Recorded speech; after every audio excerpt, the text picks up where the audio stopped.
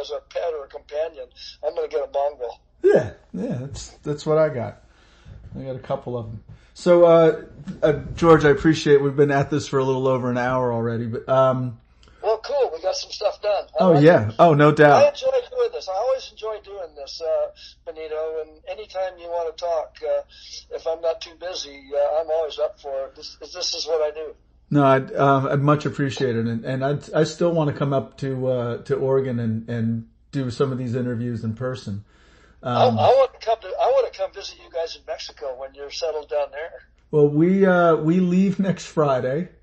We bought a little Ford Transit van, and it was the cost of bringing in the dogs and the cat and then also us and airlines and stuff. It turned out to be just about the same to buy this little truck. It had a bare floor in it, and I picked out a color. You want a vehicle in Mexico anyway? Yeah, no, I definitely. Good to have a vehicle in Mexico. Yeah, so I'm hoping this one goes, but I went to pick a color, and I picked a color for the inside of the van because it had this bare wood floor, and I was trying, I wanted, I'm not. Aura's we're not doing tie-dye, we're not doing psychedelia, but I picked up a color. And it turned out, I want that color. It turned out it was called Purple Haze. So I thought it was pretty funny. Perfect. But I am going to do some stuff on the inside. It's going to be fun. I'll send you a picture. It won't look like the bus. It's white on the outside. You're buying a place down there, is that correct? Yeah, we found, right near Nancy and where Nancy and Richie moved into, there was a drug cartel had a hotel as a front. And, is that in Zihuatanejo? Yes. That's what I thought.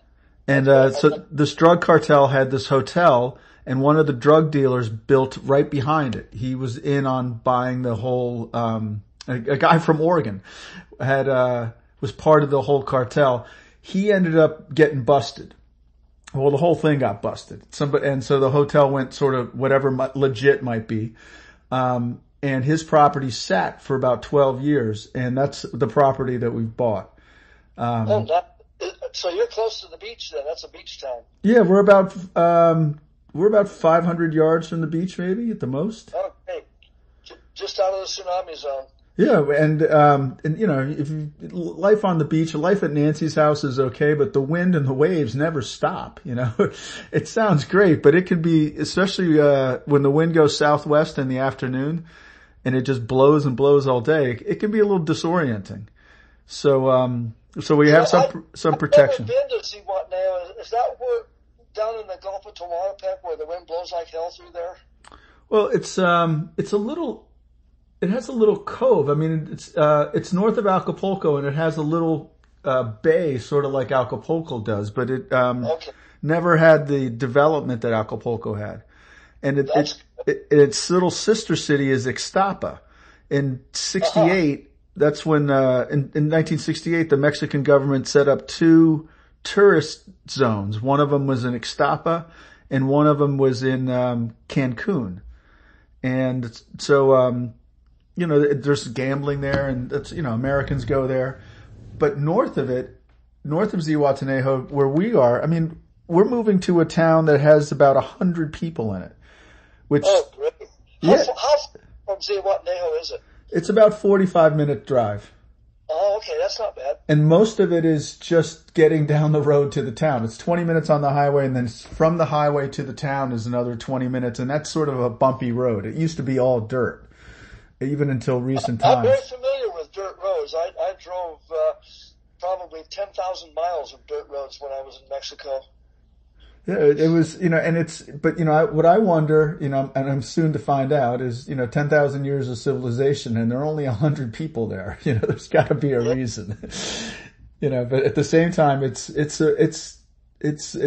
heavenly. I mean, you're disconnected from stuff, but it's great. I mean, it's beautiful there. Yeah, well, I know. So, you're welcome to come. The drug dealer had built this hacienda style house with a center courtyard, and he started construction on this other thing, but it never finished. So we have this hacienda style house that has sort of sat empty for a long time. So we have a lot of work. It's a fixer upper, but we also have the shell. It looks like Beirut of this other, dwelling. So we're going to try and make that sort of a guest room, or if the time comes, we can rent out our house and go live in there. Down there. It doesn't get cold, but just very rarely.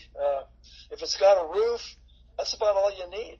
Yeah, I mean, it does rain for 3 months of the year, so that's I know that. That's something we'll have to. We'll see how we cope with that. But but those 3 months are in the northern hemisphere is the time to travel. That's the time to go. Right. Get out and do stuff in the summer hours. But I remember we were in Manzanillo, which is a considerable distance north of there, a few hundred miles. But I remember that about late in the summer, it started turning into hurricane season, and the seas got big. We had lightning storms every single afternoon, thunder and lightning, and rain like hell in the evening, and afternoon and evening, every day. It was just wild. When we first went down, it was in the spring, it was just beautiful and sunny, and then in the summer it got hot, and then in the later summer, it really got wild, the hurricane season. We had one offshore hurricane that the waves were crashing on the beach 15 feet high and stuff, and it was wild there then. And then we left shortly after that. But my thinking, when we were in Puerto Vallarta, when Neil and I went to Puerto Vallarta the following year, we were there in the winter. We went down in January and stayed late January and stayed until late March when it was getting pretty hot. And then we went to the mountains. We went to San Miguel de Allende, and it was great there in the spring.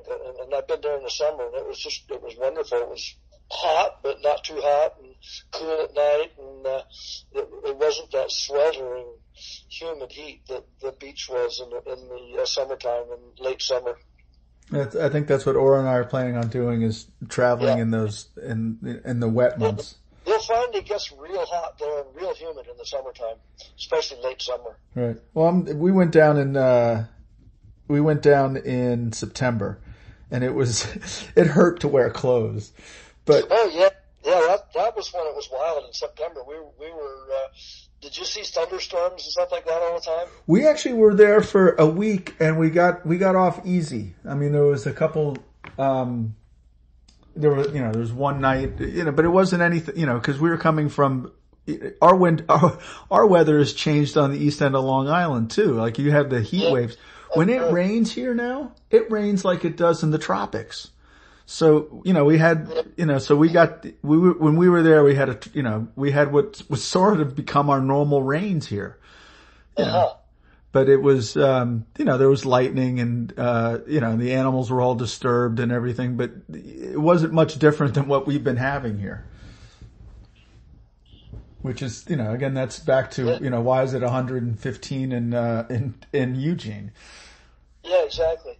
So it's, but so we had a taste of it, but it wasn't, and I'd also, I'd spent part of my youth in Miami, so I was sort of used to hurricanes and afternoon storms, and the rest of me is Cuban, so it being so hot you can't wear clothes is like, it's something genetic in me. It's like, yeah, okay, this is fine, Yeah, I remember by the time it was late summer, it was so hot in Manzanillo that I slept naked with no covers, with a big fan blowing on me all night long. Just be cool enough to sleep. Yeah, that sounds about right. I mean, that's we're going to have fans in every room. We're also going to have air conditioning, but we're going to try and see if we can get by with fans and get that way. That was one of the things that I brought back with me when I came up here and got a truck and a bunch of instruments. I bought a couple of air conditioners too. Yeah. We had an air conditioner in the house and one in the room that we were doing all of our music practice in. Yeah, it can get wicked. Oh yeah, it was brutal. So, all right. Well, I'll be in touch, and we'll send pictures. Just stay in touch, and I hope you have great success on your trip to Mexico. All right. Thanks. I'll be in touch. Okay. Give the rest of your family my love. Will do. Thanks, George. Yep. Good talking, man. Take care. Bye-bye.